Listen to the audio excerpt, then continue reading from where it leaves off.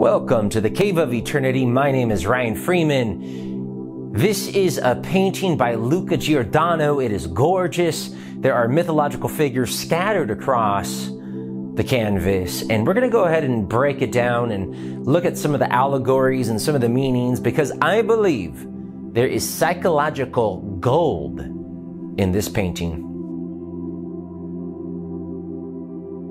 As we gaze across the canvas, we notice a cast of characters outside a cave.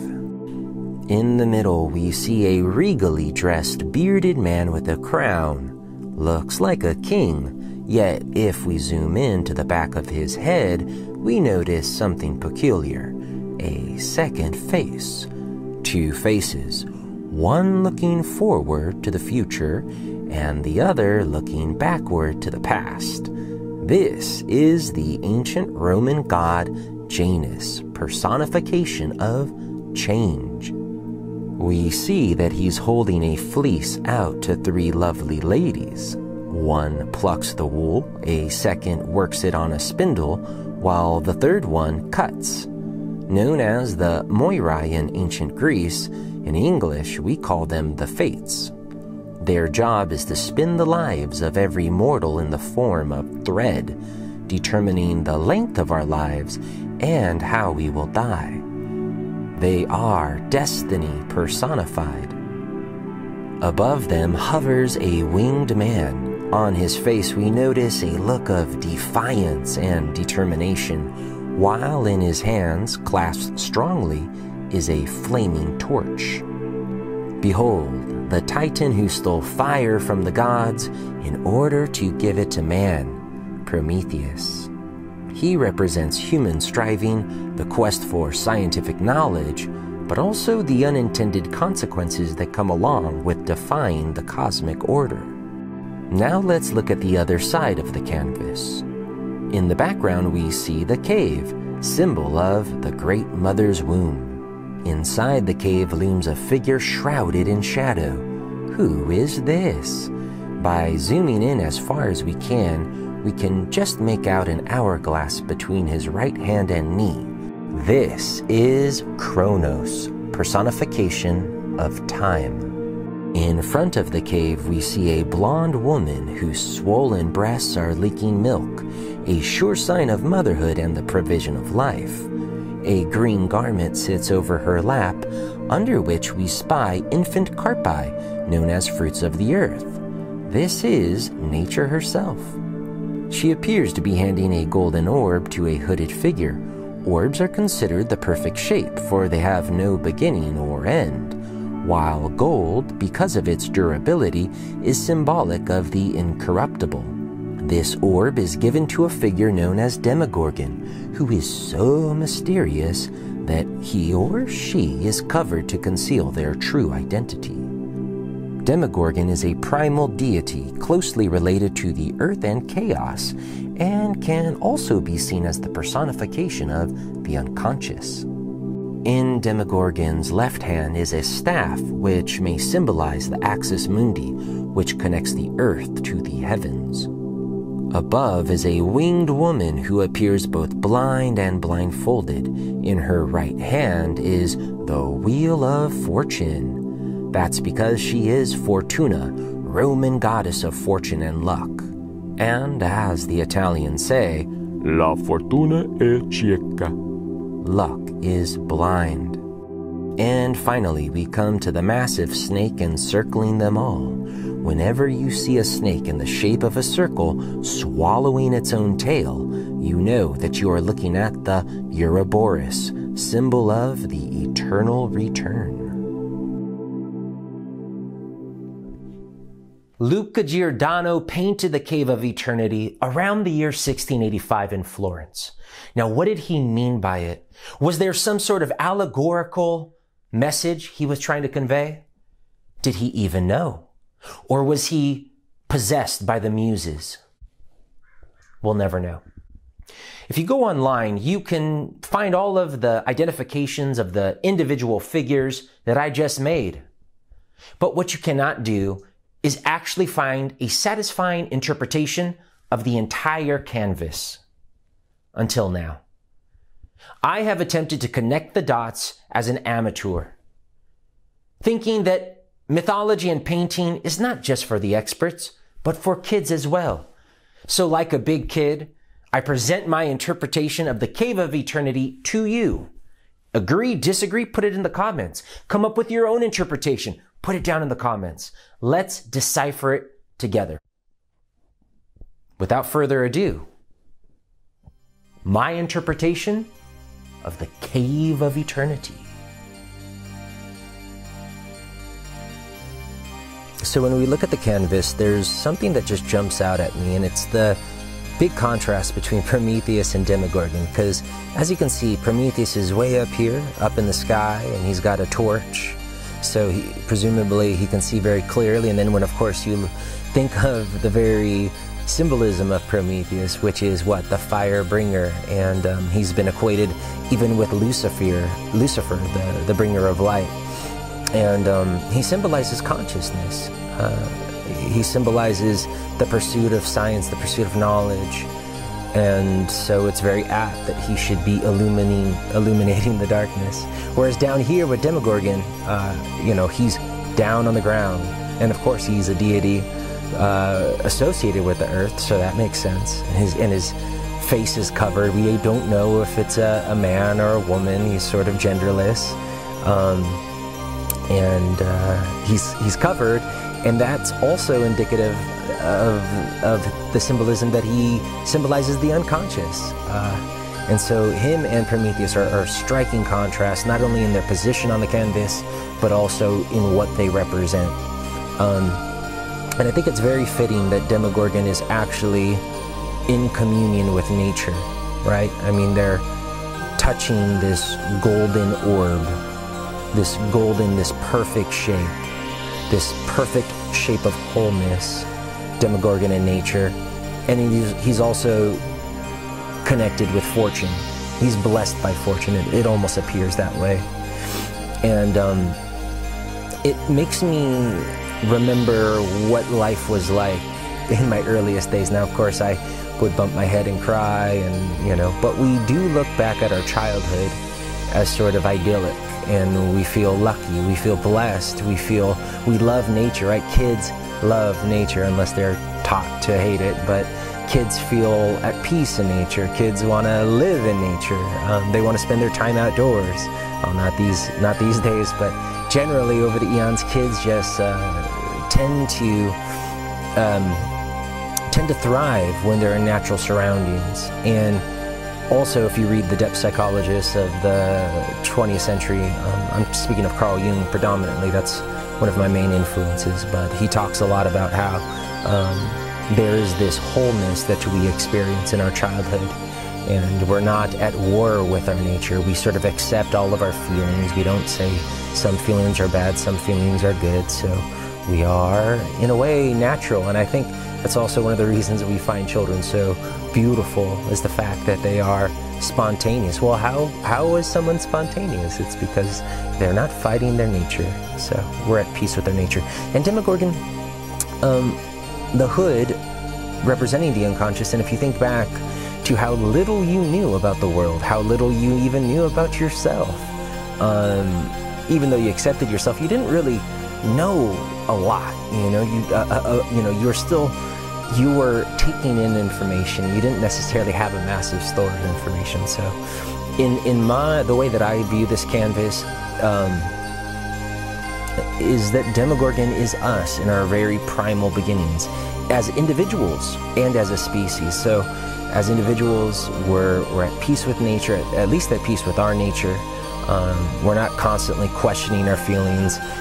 We're unconscious of the world around us. We're unconscious about ourselves and all of these things. We just accept everything. But we do feel lucky. We feel blessed. And hell, we were blessed to even be conceived out of all of your dad's individual sperms. I mean, what were the chances? And of all your ancestors that had to make it for you to get here, what were the chances for you to arrive here on this planet? Very lucky to be here. So I believe Demogorgon represents us at our very beginning. Either you can imagine at conception, or or as a baby, or even as a child. And I think he also represents us, our species, when we first began. Now we have no time machines, and we have to go on the stories that have been reconstructed by paleontologists and historians and ethnologists. But the story that has tended to predominate is that we didn't know much really about the world that we lived in. We were at peace with nature. We knew we had a very strong connection with animals, right? We built shrines to animals. They were parts of our stories. We had totems. We painted their likeness on caves. Our lives and our tribes and our nomadic movements revolved around animals, as well as plants. We didn't go to the pharmacy for medicine. We went out and picked various herbs, and we were just very close with nature.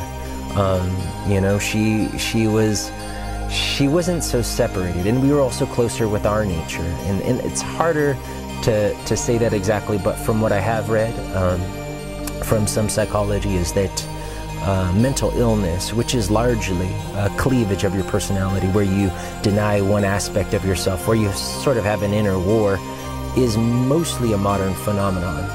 That's one of the reasons I think 20th century psychology became so popular, was that it began to address that with Freud and Jung, and as well as many others.